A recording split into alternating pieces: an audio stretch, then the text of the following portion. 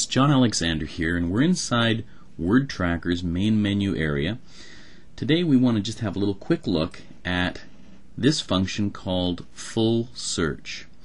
Now, we've spent a lot of time talking about many of the other aspects of Wordtracker, but this is something that not too many people are using right now, and you really do need to have a look at it. We click on this little link, full search, and it takes you to a window where you can enter any kind of a word or a term. What this is going to do is give you a hint at how powerful artificial intelligence is in the search engines right now. More and more you want to use words that are surrounding words that are recognized by the engine as being meaningful and relating to your keyword phrase. Let me show you an example. I'm going to put in the word propane. Remember, there's no human intervention here when we enter this word. This is going to return results based on what a search engine knows about the topic of propane. I'm choosing things that I know a little bit about, a little bit of background about, so that I can talk about whatever we see come up in the results. As we scroll down and look at what we get. Obviously, propane, gas, energy, tank, fuel, grill.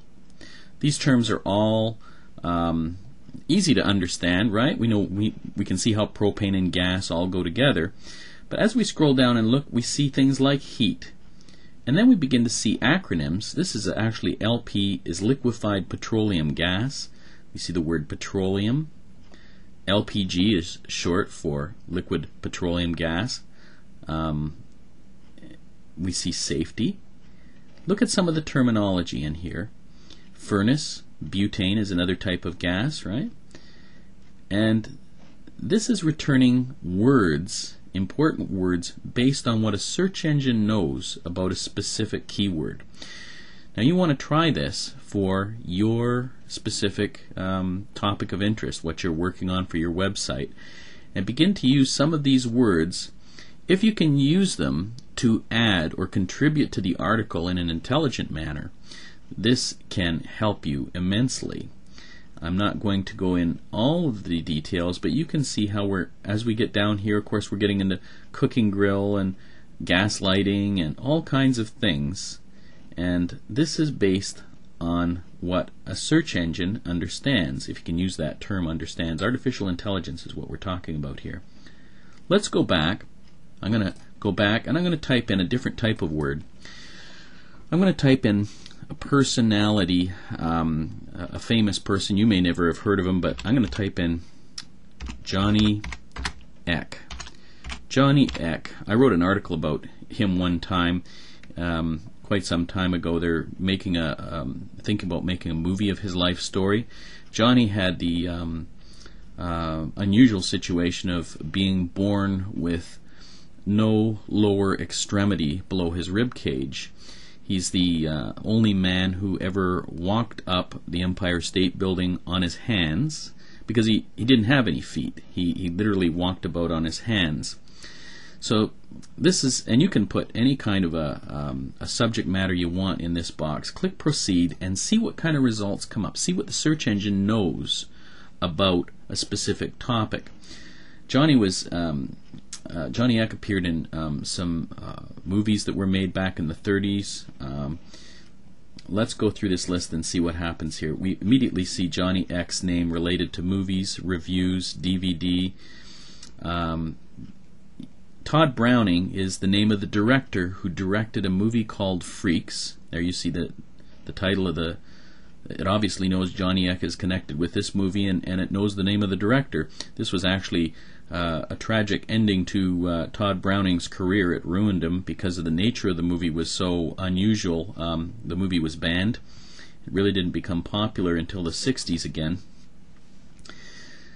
Johnny Eck was often in sideshows, involved in magic acts.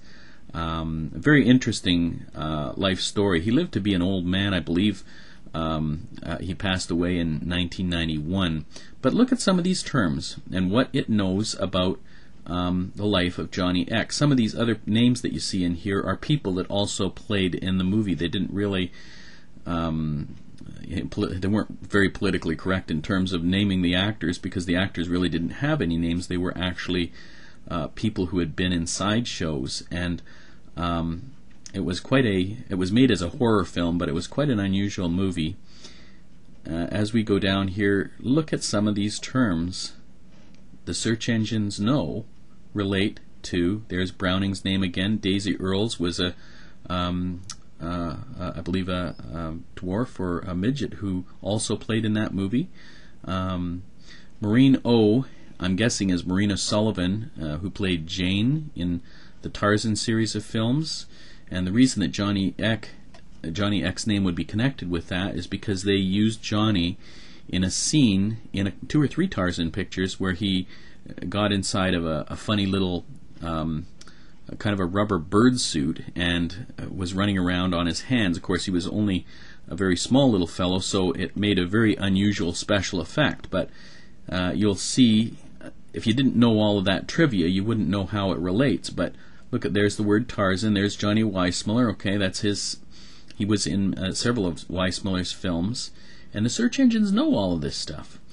Now, isn't this fascinating? What am I getting at? When I look at all of these terms, I'm suggesting you go back and try Wordtracker full search. Next time you're in Wordtracker's member area, begin to look at your product names, your service names, and try putting in single terms and see what other important words are related to that term based on what a search engine knows. Now, if you don't think that this is important, I'll give you a little hint, okay? We'll go back over to Google, and I'm on google.ca, but it's in google.com as well. Just look right up here at the top. You see this little item up here, personalized home. As more and more search engines are going to become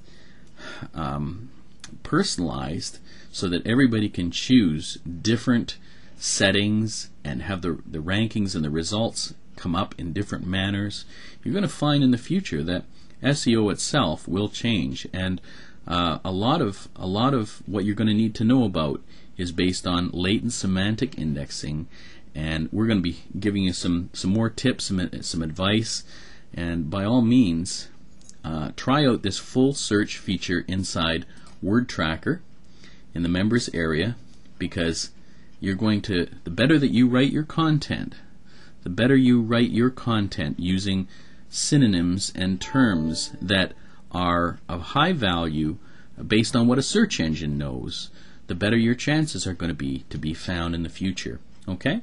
This is John Alexander for SearchEngineWorkshops.com. We'll talk to you again real soon. Bye for now.